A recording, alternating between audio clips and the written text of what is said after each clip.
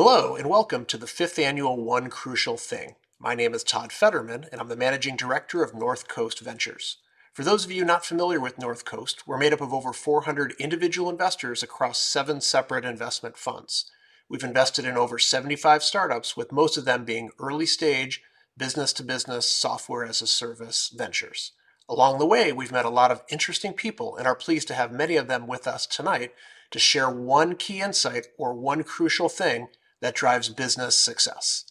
Our lineup includes founders, CEOs, and business leaders from organizations of all sizes, from startups to publicly traded companies. The insights they share will address sales, marketing, leadership, culture, and more. Add it all up, and it's a masterclass to help drive startup and high-growth success. After our last presenter, we will email a survey link to all the attendees so that you may vote for your favorite insight of the event. North Coast will make a $1,000 donation in the name of the winning presenter for the nonprofit of the winner's choice.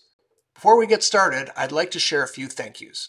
First, to our sponsor for tonight's event, the law firm of Buckingham, Doolittle, and Burroughs, a Cleveland, Akron, and Canton-based business law firm with a focus on our region. North Coast Ventures and a number of our portfolio companies have enjoyed working with Buckingham over the years, and we appreciate their support.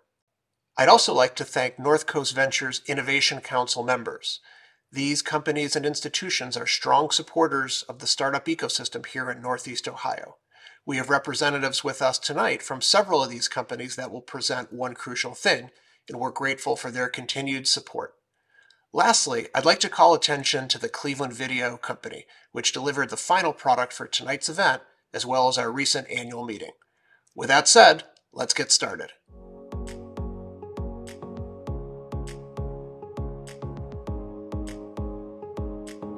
Hi, I am Mitch Kroll, co-founder and CEO of Findaway, a Cleveland-based digital media startup focused on audiobooks that was acquired in June of 2022 by Spotify. My one crucial thing is that all business growth comes from you and your personal growth during the journey. Not about technology, it's not about your product or your sales or your earnings. The number one factor in determining business and startup success is your personal growth. Think back to the last 10 years. Where were you? You were definitely in a different role. You probably had a very different family dynamic, kids, partners, spouses. Well, guess what? The next 10 years is going to be the exact same for you and me. We are going to all experience massive change in our lives. And the way to drive success through that change is by focusing on yourself. How are you going to elevate your mindset, grow your skills, enhance your strengths, and address your weaknesses? My suggestion, consume a lot of content, meet a lot of new people. Focus inward, not outward. And as you grow, your business will grow as well. Every next level of your life demands a different you. So embrace the blank page because the future is not written. Focus on you. Enjoy the ride. I appreciate the time. Thanks.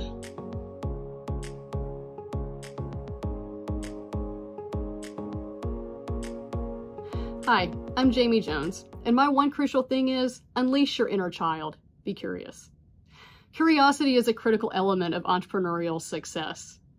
Being curious about the world around you opens up the aperture of possibility. Ask questions like, why are pizza boxes square when pizzas are round? Why are school buses yellow? Good entrepreneurs ask questions like this continuously of the world around them, of their customers, and of their business. And what's magical about curiosity is there are other unintended positive consequences. In fact, when you're in a highly curious state, ambiguity feels less like a threat and more like a learning opportunity. Being in a highly curious state results in us retaining more of the information that we learn. And curiosity can motivate empathy, helping us connect with others around us. All of us are born curious. It's innate. In fact, our peak curiosity comes at age 4 when we ask why all the time. But our educational system and the fact that we become very concerned about what others think of us reduces the number of questions that we're willing to ask and the curiosity that we're willing to express. So I encourage you to embrace your inner 4-year-old. Question the world around you. Question why things are the way they are. And when someone tells you, well, that's how we've always done it, ask why and question that orthodoxy. If you're looking for new entrepreneurial ideas, then consider starting a question journal. Make notes of the questions that you have about what's happening around you. This can serve as great fodder to spark a new idea that could change the world. So go out there and be curious.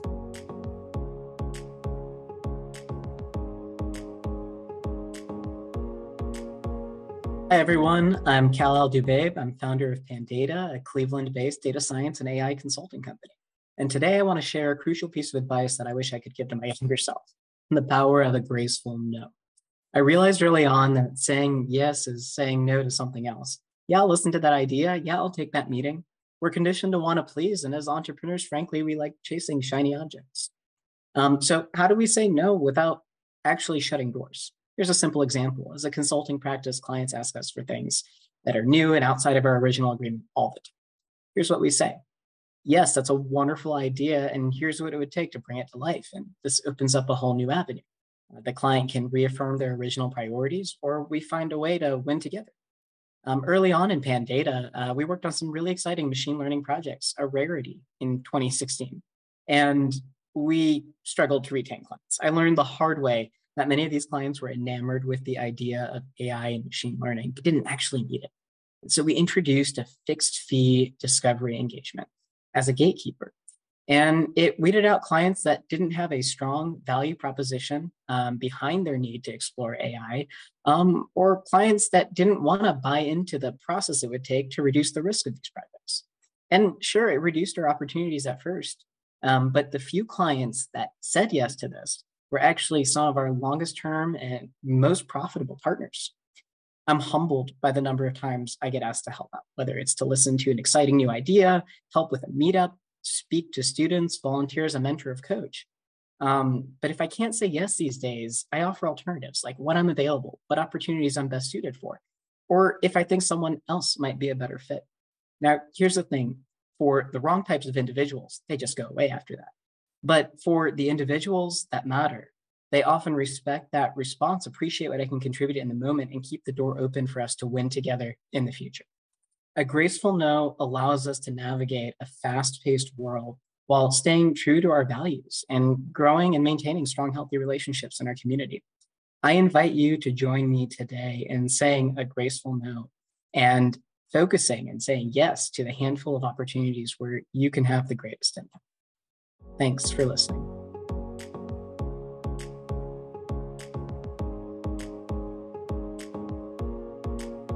Hi, I'm Elizabeth, and my one crucial thing is using improv to build your way to success. This is a skill you're going to want in your toolkit as a business person. So what a lot of people don't know about me is I was a theater major in addition to a journalism major. And so I learned improvisation. You may know it. You've probably seen Whose Line Is It Anyway? So I'm going to share with you some skills that you can bring into the business world from improv that will help you expand your toolkit. So number one, listening skills. Improv is all about listening. You need to be an active listener to what the other person is saying. So instead of thinking, what am I going to say next? Be an active listener and respond to what the person said. In improv, we call those offers. When a person first throws out an idea, we use it as a building block to create a scene. So they create the foundation. Your job is to build on that foundation. The important thing is to be in the moment, to listen, and to build together with the partners in the room that you have. Body language is another important thing. You're going to get a lot of information from nonverbal cues. So you want to pay attention to the person's posture. Are they making eye contact? What are their facial expressions? That'll lead to more collaboration. So pay attention to how they're reacting in those nonverbal ways. And finally, this one's the big one for improv. It's called yes and. It's the idea that you accept the idea being offered. So let's say we're in an improv scene and somebody says, let's go to the beach. Your job is to then build on that idea of going to the beach and say, and let's bring a unicorn with us. Well, now you're off to the races with that idea. The next person may turn around and say, and while we're there, let's get some ice cream for the unicorn. So you're building on this initial idea and taking it somewhere else. Yes, and allows you to do that. The last thing you want to do is when someone says, let's go to the beach, you end up saying, I'd rather go to the museum. Well, that idea just died. So don't be an idea killer. Be an idea builder. Don't think of it as bad ideas. They're just bridges to good ideas. So explore, experiment, be a good listener, and learn yes and. Thank you for your time today.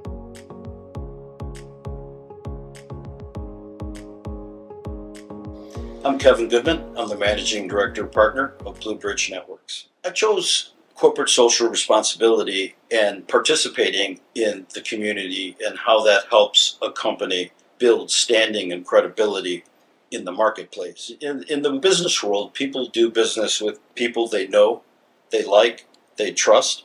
And when you're out there serving, it's an opportunity to gain that standing credibility in the marketplace by being known, liked, and trusted. When you're on the board and you're delivering, people will oftentimes look to you and see the passion and enthusiasm and your skill sets and think to themselves, if this person does this well on this board and delivers, we know what they do for a living and we need what they do. Imagine what he or she would do if we paid him for it.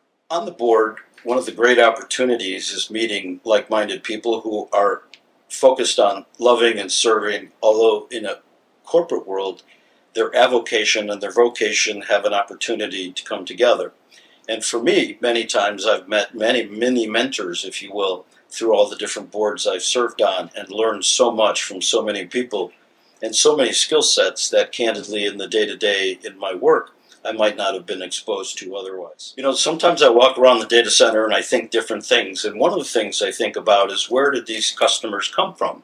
You know, I'm looking, what would I do next to bring in more customers? And it's a huge percentage of those that are on my data center floor that we're serving that I've met through my work in the community.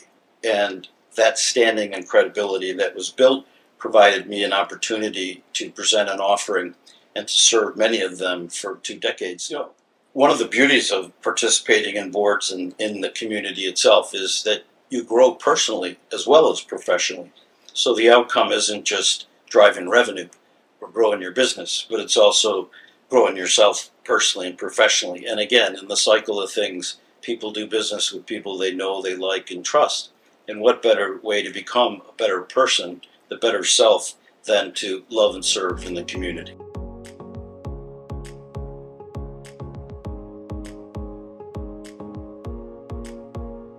Hello, everybody. I'm Anton, retired chairman, CEO, and president of Schweitzer Corporation, which is a $2 billion industrial company located here in Solon, Ohio. I'm now doing a bunch of different board work and a little private equity work and some public company board work. But what I thought I would talk about today is building organizational bench strength. I've seen a lot of different organizations and a lot of different companies in the startup phase often looking at their organizations in a rearview mirror when it's sometimes a little too late. And what I would maybe want to have people think about is how to build the right organization at the right time. We all that have been in organizations, especially large and medium-sized ones, joke about the engineers with the pocket protectors, the accountants with the green-eyed shades, and the marketing people golfing and bowling all the time. But the truth is, all these functions have a meaningful impact on an organization. And often I've seen companies, especially in the growth phase, look at their organization after they've reached the next phase as opposed to before they've reached the next phase. So what I would like to just recommend is everybody think about what's the right organization structure at the right growth phase, at the next growth phase, and making sure you figure out how you're going to get those people in places, those processes in places before you enter the phase and before it's too late. Certainly a lot of ways to augment full-time employees with fractional CFOs and outsourcing, digital marketing, etc. But unless you have a plan, I find that many entrepreneurs and people going through rapid growth often stumble because they're held back by their organizational structure and thinking about these things too late. So what I would like to just encourage everybody is think about what's the optimal organization structure, the optimal people, and the optimal way of doing business as they go through different phases of growth and organizational maturity.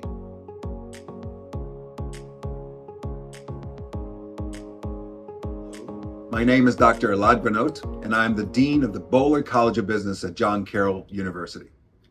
In today's fast-paced business environment, there are many factors that contribute to success.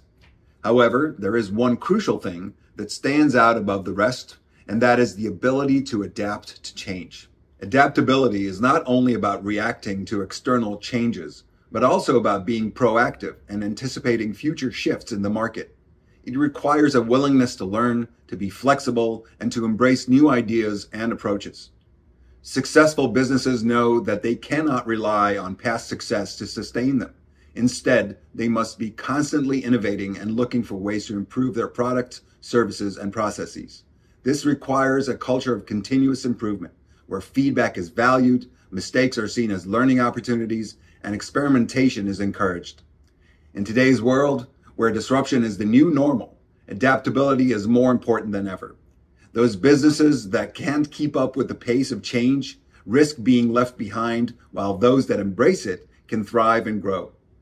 So if you want to drive success in business, remember this: be adaptable.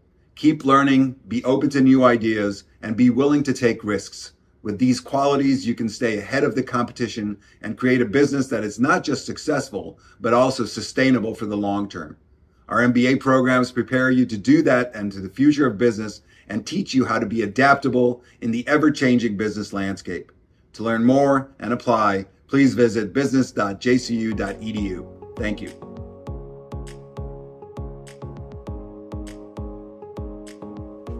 Hi everyone, my name is Eve Salti and I'm a Senior Director at Microsoft's AI Engineering team, and today I want to talk to you about one crucial thing to drive business success, and that is building and motivating effective teams. And to quote Tina Fey, in most cases, being a good boss means hiring talented individuals and then getting out of their way. Building a successful team is essential for the growth and success of any business, and it's not always an easy task. And to make sure that we have efficient and well-running teams, we need to make sure that there is diversity. Diversity in terms of gender, race, age, background. It's a great way to improve the decision-making in the organization, and also helps with problem solving. The second piece of building and motivating effective teams is around making sure everybody has a shared vision and mission. Everyone in the team should have a clear understanding of what the company is trying to achieve and how their role fits into the overall spectrum. The third element is around encouraging open communications, encouraging feedback, proactive feedback, setting really achievable goals, so that we have that kind of closed loop process to make sure that we continue to iterate and improve on. And the last piece is recognizing and rewarding success. Taking a pause, celebrating the success of the team, acknowledging the hard work, acknowledging the alignment towards the North Star. And this creates a positive and really great motivating environment. So that's what I wanted to share with you. One crucial thing around building and motivating effective teams. Thank you so much for your time. See you in the next one.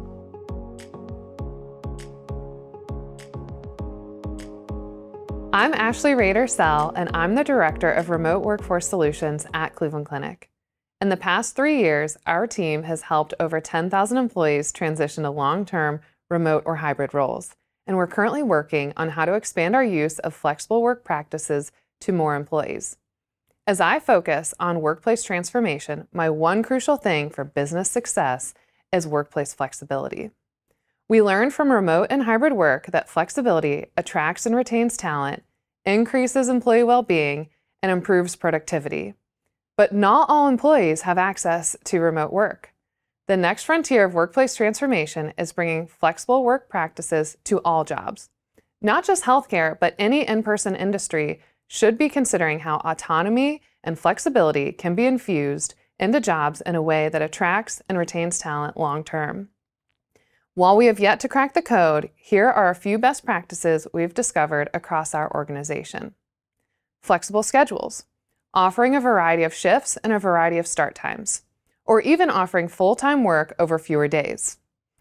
Implementing flexible, human-centric absence policies that help people be successful. Some teams have found ways to share jobs, allowing part-time employees to stay in the workforce, while some teams have developed job rotations which allow for employees to vary their work and learn new skills. Even paid maternity and paternity leave practices give employees financial flexibility to recover and care for children during that protected time. These are just a few examples of the practices I'm learning about. Like remote work, not all forms of flexibility are available to all people all the time. But whether your company is fully remote, fully on-site, or a mix of both, I challenge you to consider how much flexibility exists in your workplace and join me in asking, how can we bring at least one form of flexibility to every job we offer? Thank you.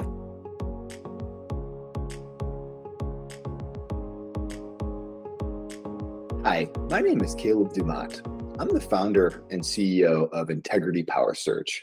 Special thanks to Todd and the team at North Coast Ventures for giving me this opportunity to talk to you all about one crucial thing that drives a startup success. So my firm, IPS, we work with early stage startups to find and hire elite talent. We've been around 11 years. We've placed over 2,000 people at companies backed by Sequoia, Excel, General Catalyst, North Coast Ventures, and many other top investors. Our clients collectively have had hundreds of billions of dollars of outcomes.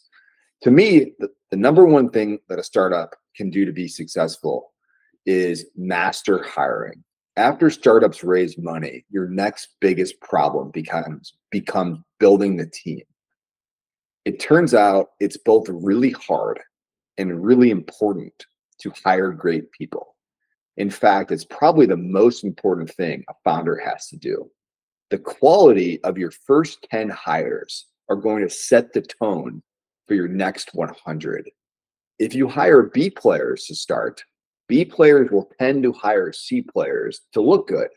But if you insist on only hiring A players 10x talent, they will insist on only working with other A players. If you don't hire well, it decreases your chances of building a successful company. There's no way any one founder can build an important company by themselves. So get those early hires right, obsess over it, and that's my advice, my one crucial thing. Thank you for listening.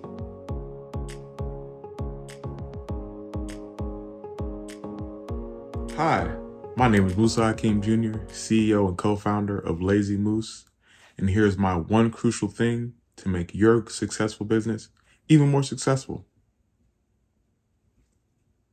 The second step in any successful business venture, after gut-wrenching hard work, is learning the problems that exist within your industry. Once you understand that these problems are the obstacles and challenges that your customers face, make it your mission to solve them. Now, solving these problems does not have to be complicated. It's about finding the most effective and simple solution for your customers. Focus on their needs and make their lives easier, because at the end of the day, they're the most important.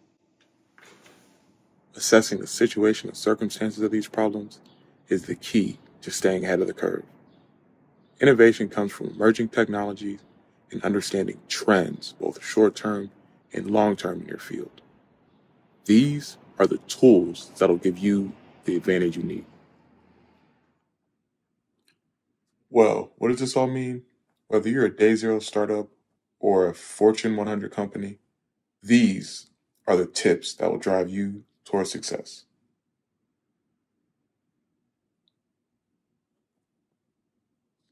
So just follow these 3 things.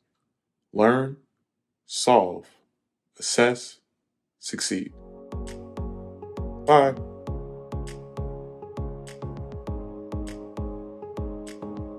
Hello, I'm Kathy McPhillips. I'm the Chief Growth Officer at the Marketing Artificial Intelligence Institute. With 30 years of experience in the advertising and marketing field here in Cleveland, one thing I know for certain is that the marketing world has changed a lot. The landscape of marketing significantly changed with the internet, with social media, and now artificial intelligence. AI has been the most significant advancement in my career, and whether you realize it or not, in your career as well. For the past 2 years, I've had the privilege of working at the Marketing AI Institute, where we are constantly exploring ways AI can grow and scale our business. And we love to pass that on to other businesses in the area, in the world, and across the country. I came onto the team not truly grasping how much AI would impact my job. AI has transformed the way our team runs our business, from strategy to execution. My crucial thing for you today is that investing time in learning more about AI and piloting it is crucial to remain competitive in the market, not just in marketing, but across your entire organization. AI-powered technology provides us with unique insights and data, allowing us to level up our work. However, with every new technology comes risks, and AI is no different. We run the risk of over-reliance on and misunderstanding of AI. We have a responsibility to strategically introduce smarter technologies and be the stewards of this new world, protecting our customers and our businesses and understanding the ethical implications of using AI in marketing. We have an opportunity to use AI to save time and resources to focus on parts of our job and lives that mean the most to us. Artificial intelligence is here, and now is the time to learn about how it can augment and improve the work your teams are doing. I encourage you to invest time in learning more about AI to discover its benefits and positive impacts on your business. Thank you. Steve Domingo, managing partner for Buckingham Doolin Burroughs, and I was asked the question, one crucial thing that drives startup success. And I consider that to be the most important item to be flexible perseverance. Of course, you need to have a business plan before you start down this path of a new venture. And the business plan would have your goals and objectives and action items. But keep in mind that along the way, you're going to have many hurdles that are presented, as well as some positive aspects, negative aspects, even aspects of your ideal are going to be turned upside down. But take all of that information in. It's valuable information and use it. All information is good information. And you adapt as part of that flexible perseverance. You adapt and you continue to go down that path towards your objective, your ultimate objective, that goal, working backwards from being flexible, but persevere. And as long as you're staying directionally correct with that goal in mind and making incremental gains, I'm confident you will meet your ultimate objective. Thank you for this opportunity.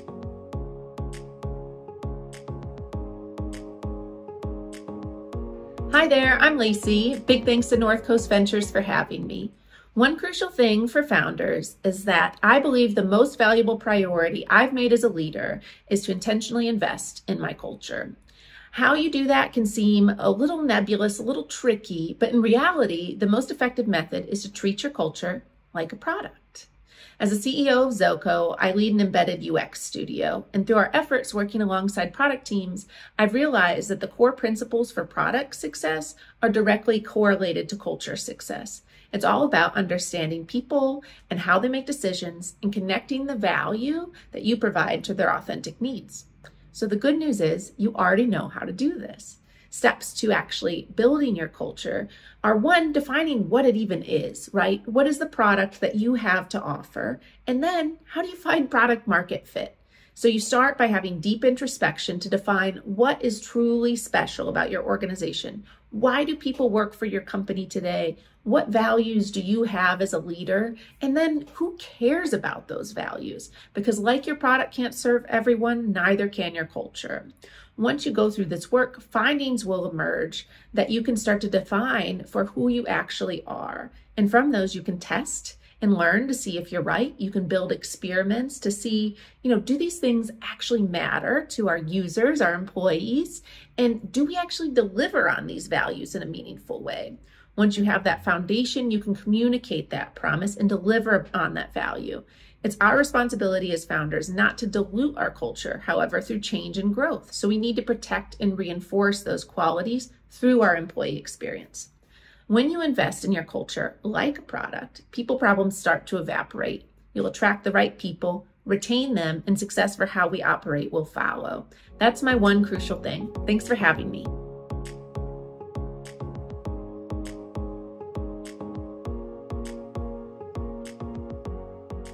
Hey everyone, my name is Lanny, and my one critical thing is to always move forward and nothing else. When you're in the process of starting a new business or just creating something novel, your day-to-day will primarily consist of things not going your way. Whether it's a no from a customer, the product not working like it should, or rejection from a potential investor, or something as little as marketing creative not looking quite right. Most of the time, it's going to feel like you're pushing a boulder uphill. And when it feels like that, you have to remember that your one job is to move forward and nothing else. You have to forget about the failures quickly because there's going to be a lot of them. Learn from them, of course, and shrug off the rejections. Keep asking yourself, okay, what's next? And that's not easy for anyone. Nobody wants to fail. Nobody wants to be rejected. But at some point, you realize that it's part of the process. And by the way, it's a good thing because those learnings along the way become part of your IP. You failed, you figured out the right way of doing something, and now that's a valuable asset. Nobody else has that. So keep moving forward. And through that process, you're going to feel discouraged. In those times, you have to lean on those that are helping you along the way, and you got to cherish them. Cherish your friends and family for supporting you, even though they have to. Cherish the people that backed you, either by investing in you or opening doors for you, because God knows they didn't have to. And especially cherish your team, because they are trusting you with their time and in some way their future. And they believe in the idea you're pursuing more than anyone else. And most importantly, cherish those times that you actually do move forward, whether it's signing a new customer, getting a product breakthrough, or landing a new critical hire. Cherish those moments because that's what's going to keep moving forward throughout the process. And that's my one critical thing. Thank you very much, and I wish you all great success.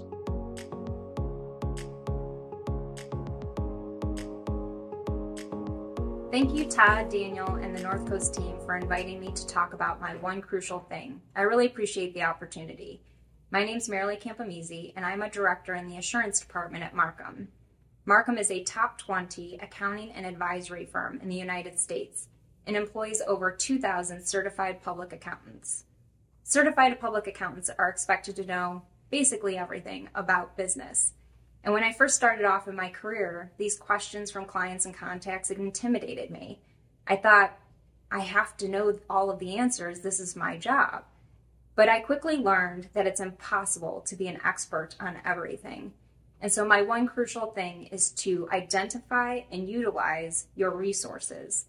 The first resource is networking, both internally and externally. Not only do I have an R&D tax credit expert in our Chicago office, but I also have a list of bankers, attorneys, product design firms, and consultants that I can refer to my clients and business contacts when needed. The second resource is your technical guidance. Where do you go to find the information you need in your industry? For me, I often research irs.gov and Google white papers issued by Big Four accounting firms on accounting guidance. And we have internal tools at the firm as well. But I would encourage you to make the investment in those technical resources that keep you up to speed on the latest trends and developments in your own industry. The best experience is learning from your own mistakes. But while you're doing that, you can surround yourself with experts who have been through these situations before and can offer you guidance and have the right tools at your fingertips to use. I wish you the best of luck in answering the next challenging question that comes your way.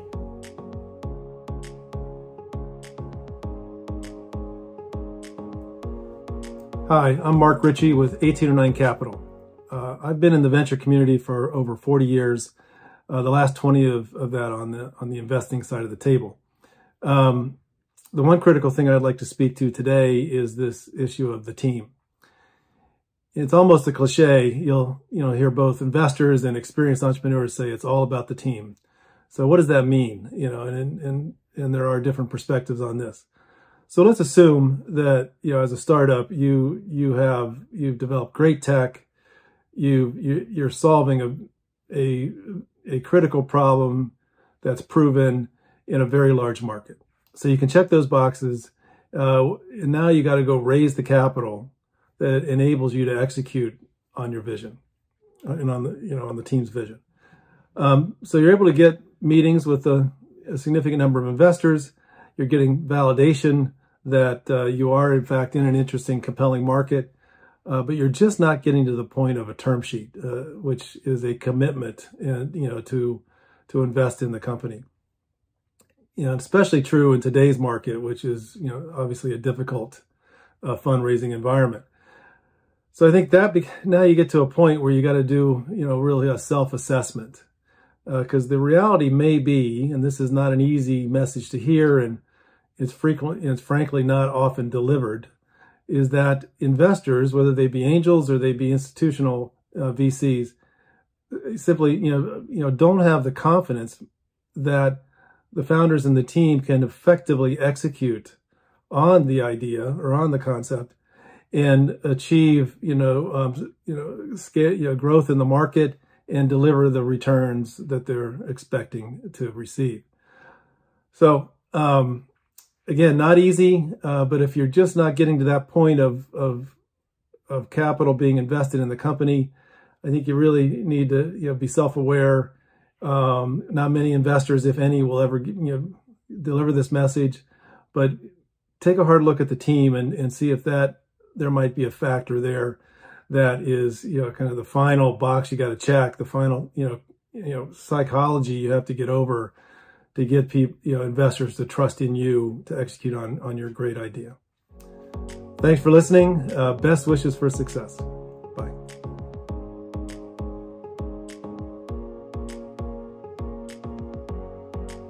Good morning. I'm Wendy Jarko, Chief Investment Officer of Riversast Capital, a growth capital fund based in Westlake, Ohio. My one crucial thing is for entrepreneurs and managers of early stage companies to be authentic. By being authentic, customers will come, and more critically, customers will stay. If you care about them and you care about your business, they will stay loyal and engaged, and they'll sing your praises and be your own promotional tool through networking, in person, and among social media. You'll build genuine relationships with them. Not only does authenticity make people better as individuals, but it also makes for stronger company culture and greater productivity overall. Additionally, authenticity is the foundation of trust. And if there's one thing every business needs, it's to build trust with its clients and stakeholders. Authenticity is achieved when brands are engaging directly with audiences, building connections that feel personal, and making their customers feel heard and understood. Authenticity is having a genuine connection with your target audience. If you're not authentic, it's difficult for customers to connect with what you do. People want brands that they can relate to, companies who are just like them. Authenticity is about transparency and showing the world who you are and what you believe in. So think of authenticity as your company's personality. It should be unique to every brand out there. Finally, not every client is the right client. If you're not being authentic in your business, you're not going to attract the people, whether that's clients, team members, employees, partners, that you're going to thrive with. If in sales and marketing you're not being authentic, you could be missing the mark when it comes to securing a solid customer base for the future. Our most successful portfolio companies understand that authenticity sells and is a critical virtue that leaders can demonstrate to attract the right employees, customers, and partners. Thank you so much for your time and for listening, and best of luck to all of you.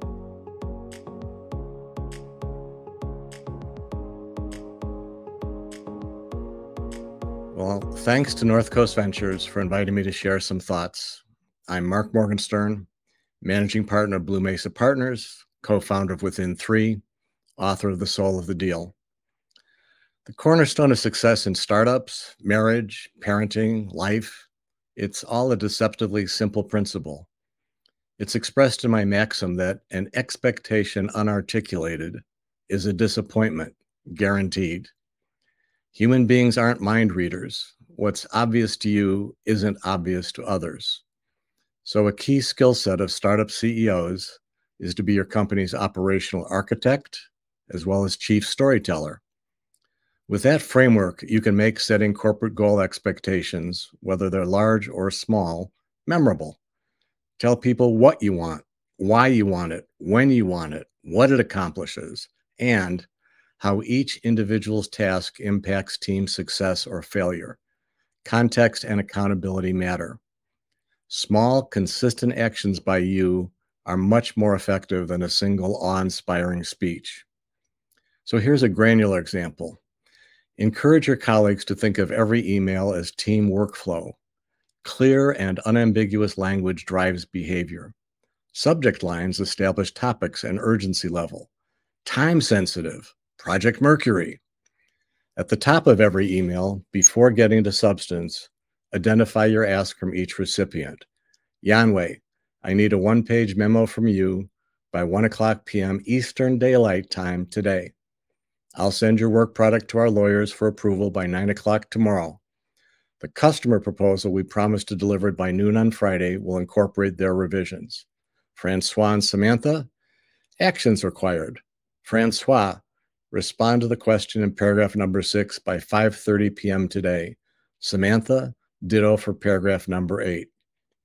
Then, most importantly, confirm that every message you've delivered is heard, understood, and retained.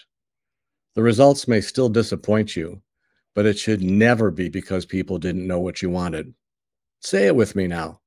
An expectation unarticulated is a disappointment guaranteed. Thanks so much for your time and attention.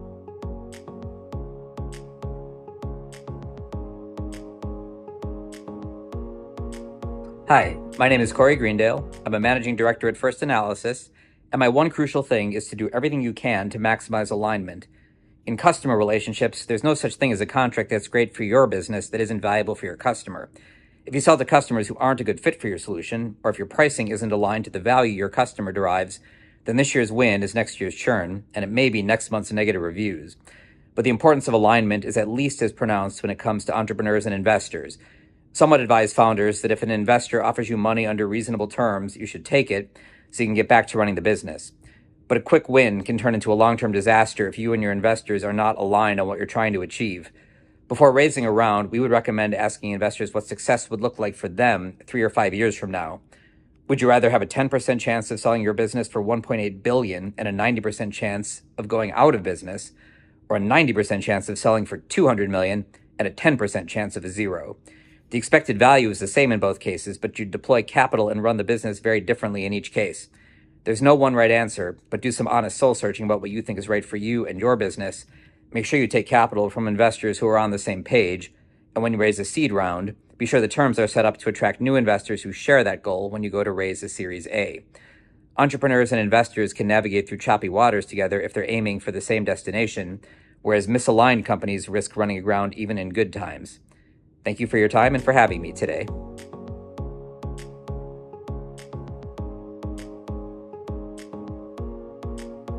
Hi, my name is Rebecca Fannin. I'm a journalist, an author, and a media entrepreneur.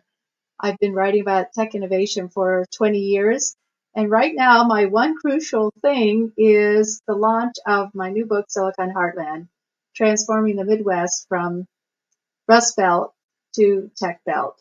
This is about the spread of Silicon Valley nationally and even internationally.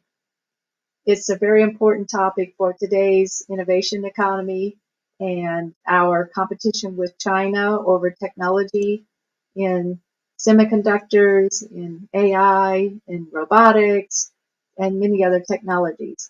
Today, what we're seeing is venture capital increasing in the heartland, and it's coming from the coast.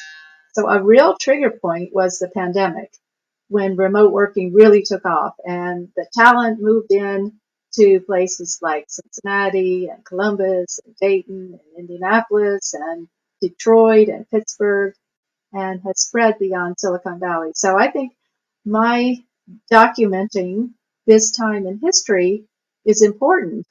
So I also documented the rise of China's tech boom and its entrepreneurship early on with my first book, Silicon Dragon, and a subsequent book, Tech Titans of China.